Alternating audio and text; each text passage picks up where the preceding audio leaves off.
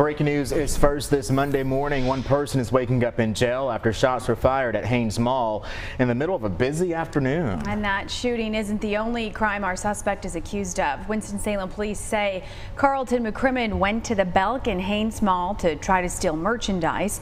Store employees went up to him and McCrimmon dropped the stolen items and then ran off. We're told he came back moments later and shot at Belk employees multiple times.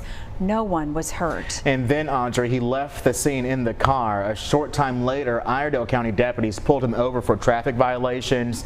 In the car, they found multiple stolen items, and that's when they connected him to the Haynes Mall assault. Police say he also allegedly stole from the Home Depot store on University Parkway before going to Haynes Mall. And once again, he's currently in the Iredell County Jail with a more than $1 million bond.